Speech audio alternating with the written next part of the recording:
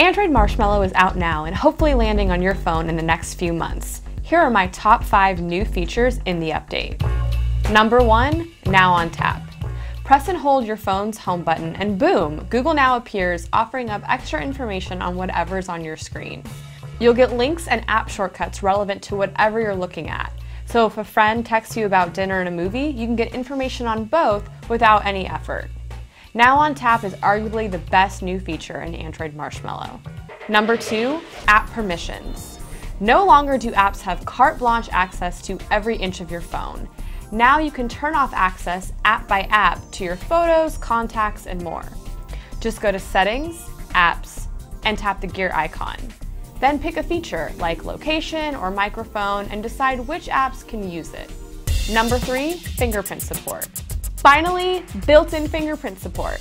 This means we'll hopefully see more Android phones with fingerprint scanners in the future. And fingerprints are a much more convenient way to secure your phone without a password or a PIN. Plus, this feature allows you to pay for stuff in an app on your phone and authorize the payment with your print.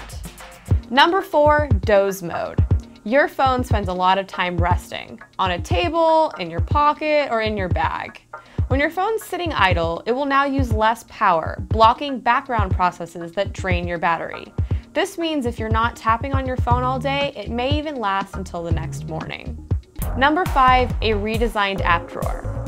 The app drawer is a bit smarter these days, showing you suggested apps at the very top that Android thinks you want right now, based on the time of day and your habits.